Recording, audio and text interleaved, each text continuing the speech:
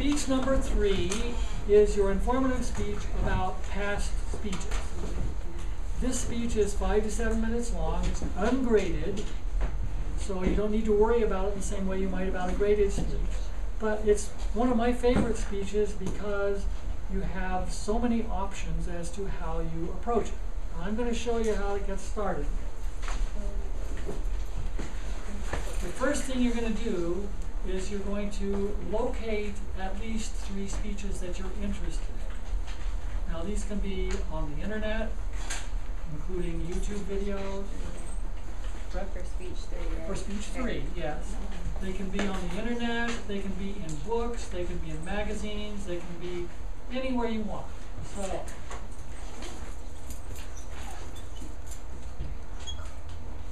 you're going to experience 3 speeches somehow. Then, after you've experienced them, you're going to write a critique of each one of them. You remember that the critique forms are over here. Critique of past speeches. You know that they're also on Angel, so you're eventually going to be typing them up. So,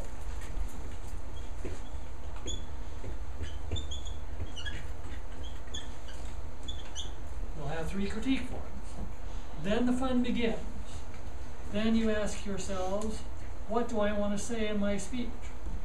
These 3 speeches can be all by the same person if you want, or they can be by 3 different people, or 2 can be by one and 1 can be by another. You choose who the speeches are by, you choose which speeches you're interested in. So when people first hear about this speech, some of them say, past speeches, past history, yuck. But you get to pick. Surely there's someone in the world now even whom you admire who has at some point given a speech. So you pick what speeches you're interested in, then you write the critiques. The critiques will give you some ideas on what you might want to do in your speech.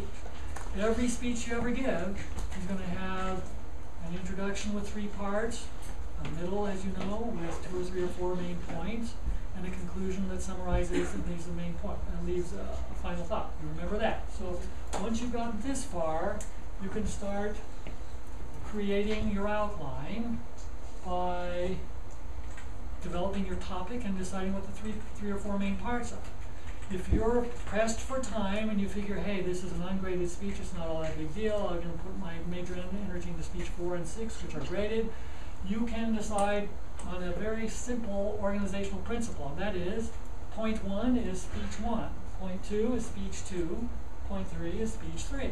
So when you're ready to do your speech, you say, you have your introduction, you have your conclusion, you say, I'm going to tell you about 3 speeches. I'm going to tell you about Lou Gehrig's farewell speech, I'm going to tell you about Susan B. Anthony's speech when she was fined for not, well, she was not fined, she never paid the money, but she was accused of voting in an election when she couldn't, and I'm going to choose the Gettysburg Address. So those are your 3 points. But you don't have to do that. You decide on the 3 points, then you start thinking, as always, what are my details going to be? Chances are you're not an expert on the speakers or the speeches, so in this speech, unlike speech number 2, which is a demonstration of something you know, you probably need to do some research. I mean, it's obvious that you need to do research, whereas it wasn't in speech 2. So this is where you do your readings. The speeches themselves are not readings. They are the basis of the speech, but they're not your readings. So let's say you're very interested in this one and you want to spend your time giving 3 points about that. Your readings might be, well, let's say reading 1.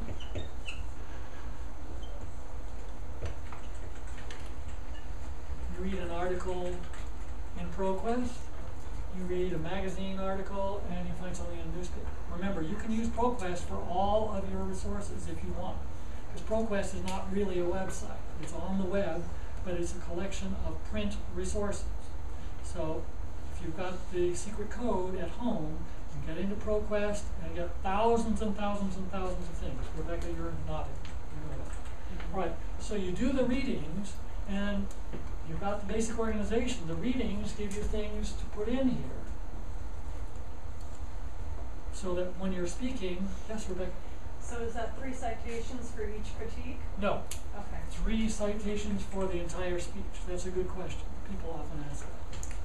Yes. Now, you may get so excited that you find yourself reading more things. When I was preparing for the demonstration I'm going to give you, I got very excited. I started reading books, and I'm still doing it because the topic is so interesting to me. But you've got time constraints, obviously.